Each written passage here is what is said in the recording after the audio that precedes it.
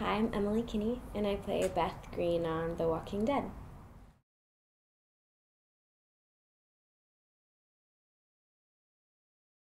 Well, I moved to New York City, and I basically just started going to open calls that I found in Backstage or Playbill.com. So I started out in theater a lot, and as I went to open calls, I made connections through, casting directors and met other actors and was able to book some gigs through that and eventually met an agent, and that's how I kind of started out.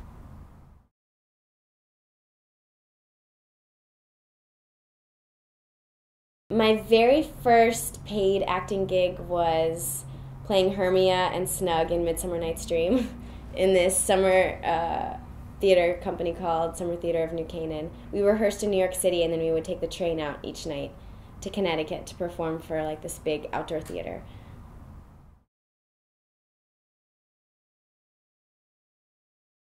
Well, specifically for acting, I think that it can have a lot of ups and downs, and so I think the main thing is like sticking with it, and also I don't know, everybody's path is so different, so you almost can't compare to anyone else's. I think everyone has a very different first, acting gig or a very different like first experience. Some people go to school, some people don't, and I think one of the biggest things you can do is sort of not compare yourself to any of the other actors out there and just follow your own path.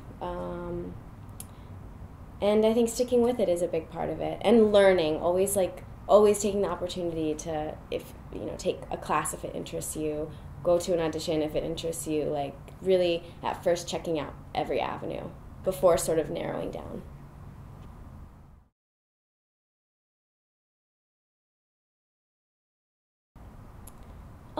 I think a lot of times young people and people who aren't in the industry think that you can sort of become like a big star overnight or something like that. But I think that it really takes a lot more time than that, and I think that being an actor, being an artist, being involved in this sort of industry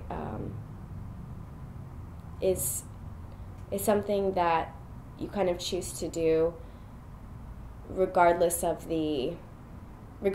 like some big stardom or big overnight break. It's something that you would do anyway, and it takes a lot of time and perseverance, and it takes a lot of little jobs to get maybe a job that seems like a bigger job, and they're all really important.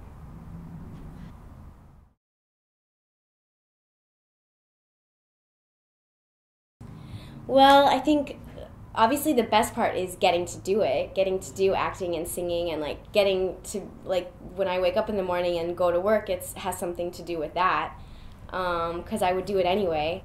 But the other thing is the people that you meet.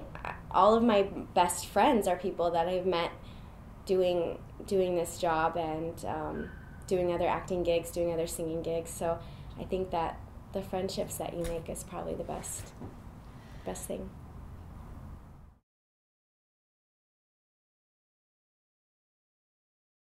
I started out just singing when I was little all the time, like singing the songs that I heard on the radio, and I would enter myself in little talent contests around town in Nebraska. So I started out singing in talent contests and knowing that I wanted to keep doing that, and of course I would see people on TV or I would hear people on the radio and think, oh, I want to do that. I want to connect with audiences. I love stories. I love performing. And so it was sort of... So music got you into acting? Yeah, I feel like music first got me into acting.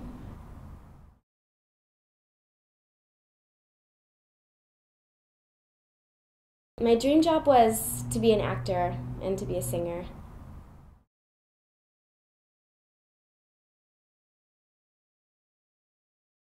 I think that's I think ultimate career goal is really hard.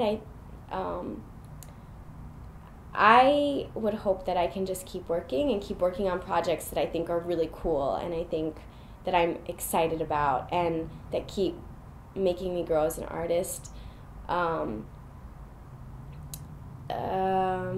It's really hard for me to define like one specific like award or like, oh, I want to be in this exact kind of movie.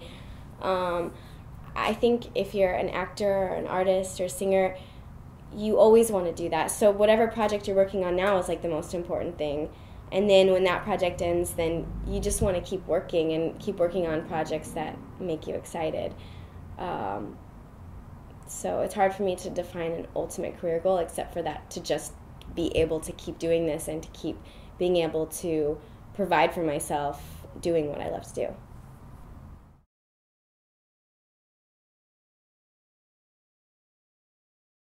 Well, I really love Homeland, and I really love Smash and Nashville because I love all the music stuff.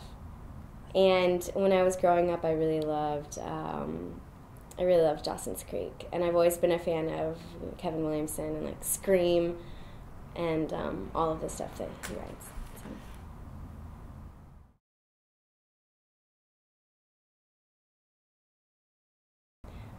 Your weapon of choice always has to be something quiet, so you don't draw other walkers to you. So mine is a knife, I think. Really big, long knife, so that you can stay far away. I don't want them touching me.